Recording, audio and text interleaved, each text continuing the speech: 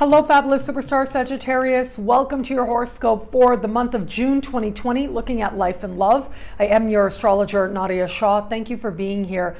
It is a phenomenal astrological month, and some of what is so special, so important, reaches to the heart of you.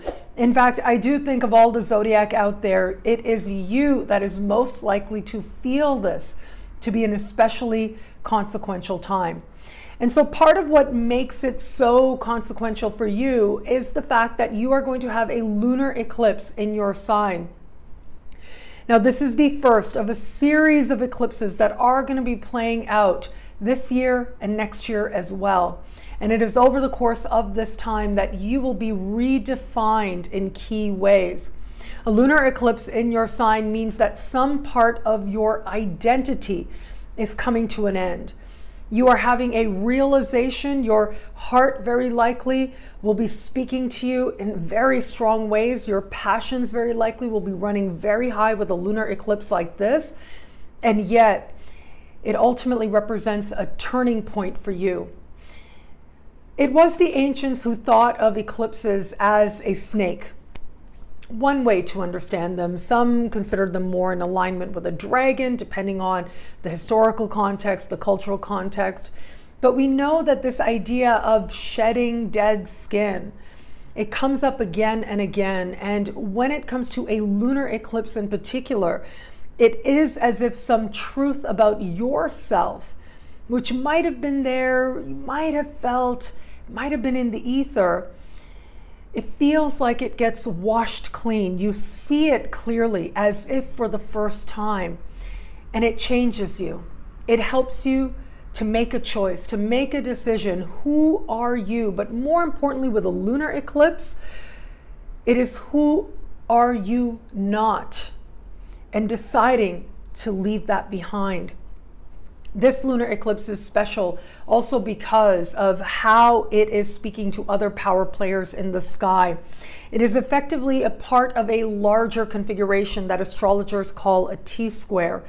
It has Venus retrograde opposite it, and then it has Mars speaking to both of these placements, the lunar eclipse and Venus as well. And all of that suggests a whole lot of energy, a whole lot of passion, maybe even frustration as well, a desire for change that you can feel that is very much on the surface. Well, it is part of what is facilitating this transformative time. This lunar eclipse will begin a rare extended eclipse season that's going to take us right into next month for that matter. And so it is in your sign that it begins. It is with this eclipse happening with you that kicks off this very special portal where the veil between the worlds is especially thin. It becomes that much easier to recognize the spiritual lessons playing out in your life. And these spiritual lessons for you, especially at the beginning, are those that you identify with that much more closely. Now, you add to this, we are going to have a solar eclipse as well on the summer solstice. And so both the sun and Mars have a heating principle, an accelerating principle. But it is at the summer solstice in the northern hemisphere when the day is especially long. The sun is in the height of its power. And this solar eclipse is going to be taking place at the very beginning of its sign, but in a part of the sky for you that has to do with understanding yourself more deeply and being a part of the transformation that you're ready for. It has to do with psychological regeneration, physical regeneration. Wherever it is that you've been working for meaningful change, wherever it is that you're ready for a rebirth, it is this solar eclipse that is going to bring it with that much more intensity, yes, but clarity as well. It is a part of the sky that sometimes has to do with endings, but it's a solar eclipse. It's a beginning for you, and a powerful one at that. And so, yes, you're being that much more honest with yourself. Those changes that start at the lunar eclipse, it is the solar eclipse that really helps them to reach a deeper layer of yourself, but also allows these changes to be part of a new beginning. Now that solar eclipse, that part of the sky also speaks to what is happening on a level of your relationship to financial institutions. And so this may very well bring those types of relationships into focus now. If you are one of the many people who've been wanting to access funding, this solar eclipse can help that come together very quickly for you at this time. Now, where it comes to matters of love, it is all about that lunar eclipse in your sign, I have to say. But in addition to that, because a lunar eclipse makes you aware of your emotions, and there's nothing like love to help you to know what it is that you really feel and where it is that you've been honest with yourself, but more importantly, haven't been honest with yourself about a particular dynamic. All of that is going to come to the surface. You add to this Venus retrograde in your opposite sign. Well, just days after that solar eclipse, Venus will go direct. And if all of that wasn't enough, in the last days of the month, Mars is going to enter a part of the sky for you that has to do with romance and flirtation. Now, normally Mars will step into a sign for about 7 weeks every 2 years. This time, though, is different.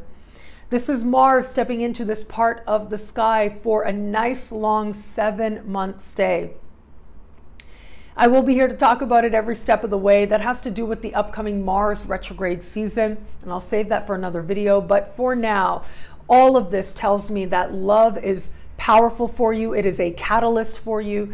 It is part of what is helping you to change yourself and change your life now. If it is that you are open to meeting someone new, that lunar eclipse may very well bring somebody into your life. It may feel like a powerful fated attraction with Mars moving through the very foundation of your chart, plus that Venus retrograde. If anybody is going to connect with someone from the past, it certainly could be you now. And it seems to be an important experience. It'll at least represent a moment. Now, how far you take that moment is always up to you, but it's going to help you to understand where you've been and whom it is that you've been as part of this moment of a shifting identity, knowing who you are today and whom it is that you are becoming. For those of you who are just starting to date somebody, I feel like this lunar eclipse is going to help you to get really honest with yourself about what is actually going on between you and this person. What is this dynamic? What is this attraction? Where is it rooted in the past?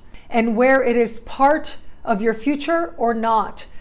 That will be illuminated for you, perhaps in surprising and unexpected ways, but this is very all or nothing, especially for you. And you will be making a choice, whether you're all in or you're going in a whole other direction. But of course, with Venus still retrograde until late in the month, final answers may not necessarily be final, but this is going to be defining and will tell you quite clearly which way things are going. And for those of you in an established bond, a powerful time as well with the Venus retrograde in your opposite sign and then changing directions by the time we get late into the month. I do feel like that lunar eclipse is going to illuminate your own true feelings, your own understanding of yourself within this particular bond and how you really feel about it. If you live with your partner, you may find yourself being especially frustrated with them right around that lunar eclipse. But all of that ultimately is to help you to know yourself more deeply.